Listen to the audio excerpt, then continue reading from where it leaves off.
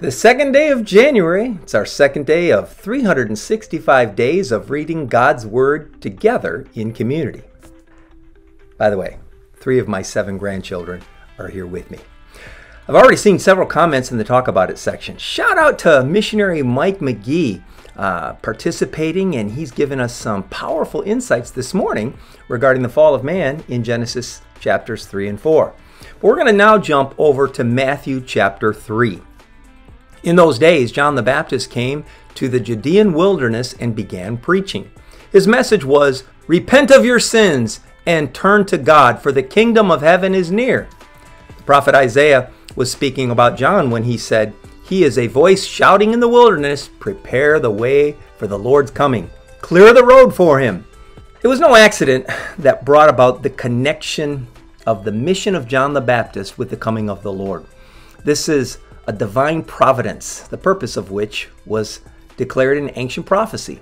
John the Baptist comes to open up the way for our glorious King.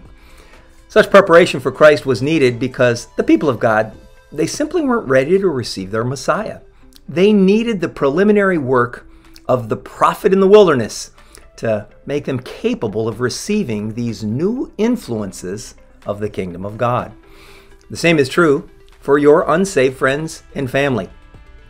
They will not welcome your Savior until the way has been made ready for his approach. Individual men and women that are far from the kingdom of heaven, they live in a world that's across an impossible chasm that makes God unreachable, till God makes this providential path across it. John the Baptist was that providential path, and you are that providential path right now. Boiled down, the message of John the Baptist was, repent. Now, he certainly preached other messages, but he made it his aim to lead his hearers to a deep understanding of their own sin. See, until a man owns his own guilt, he's not going to even look for pardon. The reason unsaved friends and family resist the message, repent, is they have not crossed over to owning their own guilt yet. A person that's still clinging to and enjoying evil habits, they don't see Christ as a deliverer. They see him as an invader, as a thief who wants to steal their favorite things. The message will not be received as long as sin is satisfying. But every sinner will eventually come to a fork in their spiritual road. Their conscience awakes and their soul is filled with sorrow and regret.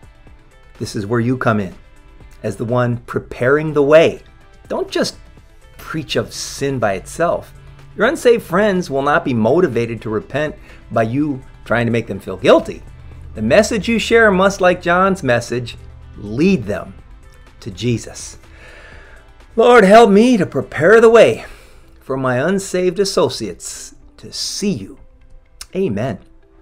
Hey, it's not too late to join us in reading the Bible through. The link's in the comments section. God bless you. I'll see you tomorrow.